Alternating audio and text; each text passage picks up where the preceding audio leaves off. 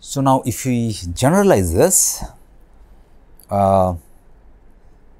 we say that the number of microstates corresponding to a given macrostate is called the thermodynamic probability, and that is denoted by capital W.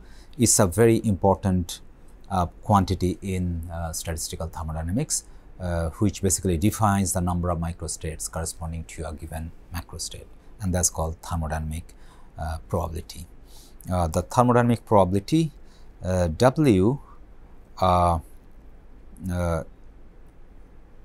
can be written for in general for a system of n particles. So, if you have a system of n particle and let us say particles are distributed in different energy states as n1, n2, n3, where n1 is basically number of particles in energy state 1, n2 is the number of particles in energy state 2, n3 is number of particles in energy state 3, and so on and so forth. So, this W can be defined as total number of particles n factorial, n1 factorial, n2 factorial, n3 factorial, and so on and so forth.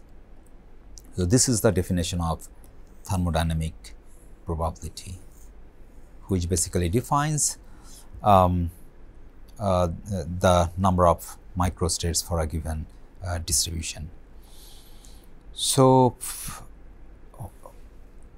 this is the outcome of the definition of thermodynamic probability, which says that all microstates are equally probable. The number of microstates, what you have seen for number of macrostates for the second example.